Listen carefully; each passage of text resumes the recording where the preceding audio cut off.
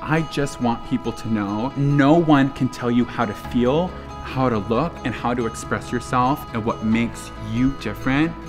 Put your energy into that. I'm Laurel Charleston. I'm a makeup artist living in Brooklyn, New York, and I do makeup for celebrities, editorial, and fine art. I would say that I am very driven and very ambitious, and if there's one thing I can control in this world as a trans woman navigating through it all, it's how I show up for myself in my craft. I grew up in a small town in eastern Pennsylvania that seemed so isolated, and even in that town, I knew I always had to express myself. And throughout my whole childhood, that was music, and classical music more specifically. But as I chased my dreams, I was met with the fact that I couldn't bring myself authentically to work in classical music as a trans woman. So I had to tell myself that I'm worth more than this, and that I'm going to find that elsewhere. And I didn't know where that was going to be. Ultimately, looking back, being able to play around with makeup in the solitude of my apartment helped me realize that I was trans, that this felt good, and it made me want to be more inquisitive of that feeling. And at the end of the day, makeup was the craft I could take refuge in as a queer person.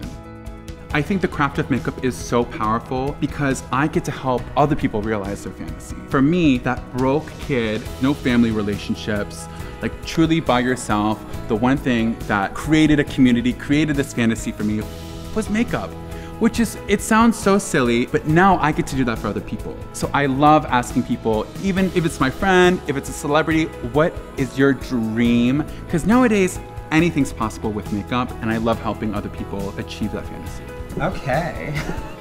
I'm ready. Let's do it. Let's do it. Okay. Amazing. I am attracted to working and collaborating with artists that truly have something to express. Because now that we have all these tools, it's simply just showing people that the toolbox is at your disposal. And I get to be the handy woman to help them show them that, you know? And that's so cool. I get to show them, no, like, look in the back of the toolbox. There's more colors there. There's more patterns. There's more everything. So I just love meeting and working with other artists that have that imagination.